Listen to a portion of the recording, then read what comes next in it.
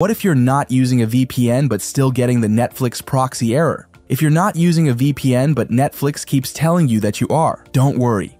You're not losing your mind. This happens more often than you'd think, and it usually comes down to your internet provider or network settings. First, restart your router. Some ISPs use dynamic IPs, which means resetting your connection might give you a fresh, unblocked IP. If you have a static IP, this won't help, but it's still worth a shot. If that doesn't work, check your IP and DNS settings. Go to What's My IP on Google and see if your location matches where you actually are. If it doesn't, your ISP might be routing your traffic through a shared or flagged IP, which can make Netflix think you're using a VPN. To fix this, manually change your DNS to Google's or Cloudflare's 1.1.1.1.